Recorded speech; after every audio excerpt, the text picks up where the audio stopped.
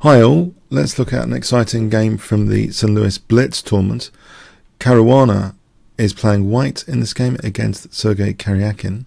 Let's have a look. d4, Karjakin plays knight f6, bishop f4, d5, e3, and we have bishop f5.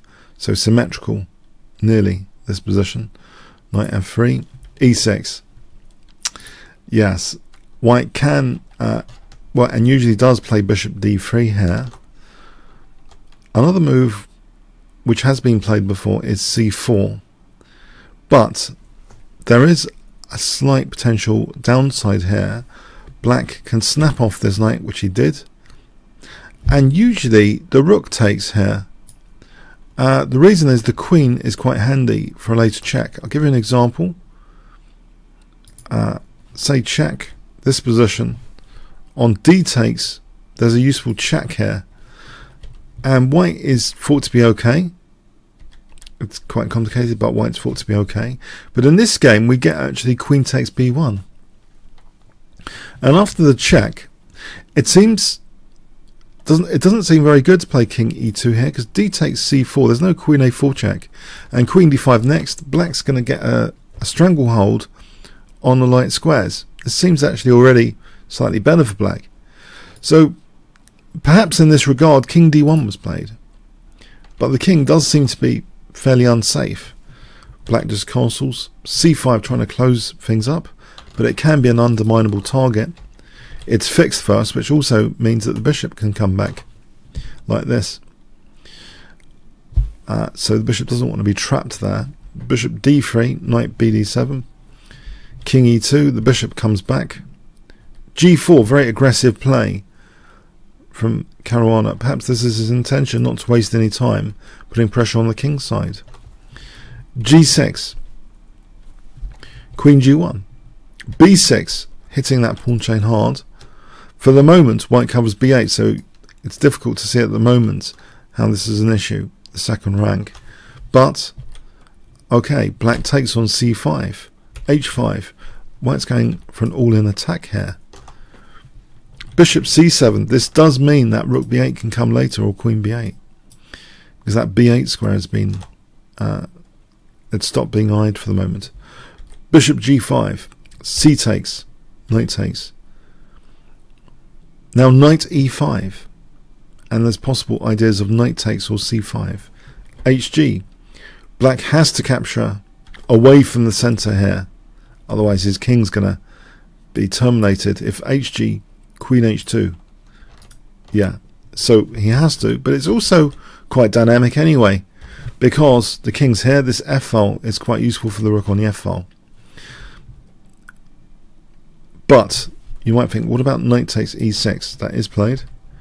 The thing is, queen b8 now, and yeah, black's going to get a strong counter attack if allowed queen takes b2. The rook might be hanging in variations as well. So we see queen b1. Now rook f7, bishop f4, knight f takes g4. It seems white hasn't got a substantial enough attack here. The knight's always guarding g6. We have f3. Now that attacking bishop is taken out. Knight takes d3. It's very difficult for white here. He tries bishop takes c7. Now black has very good options here. He can even simply just take this and be better. This is just better for black. But even stronger, queen e8. Queen takes d3. Queen takes e6. It seems the white king is far less safe than the black king here, basically. Bishop g3 is played. Yeah, black doesn't want to allow any queen takes g4 check. This bishop's hanging anyway. But now just rook e8. Enormous pressure on the position here. Now here, bishop f2 was played. You might think, what about taking here? F takes g4. Well, queen takes g4 is winning that bishop with a big advantage. 2 pawns up. King safety is actually better for black. safer king for black. So here, bishop f2. But now, can you see what Sergey played? Really crushing blow here. If I give you 5 seconds starting from now. Okay.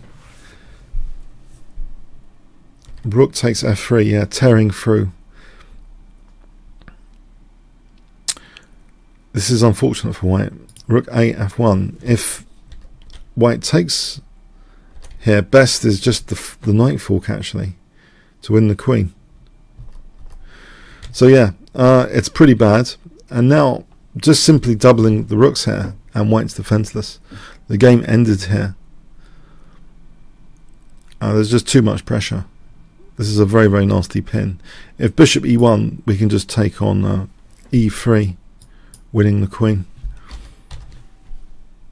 If bishop g1, then the rook hangs. Yeah, it's just really nasty. There's nothing really white can do.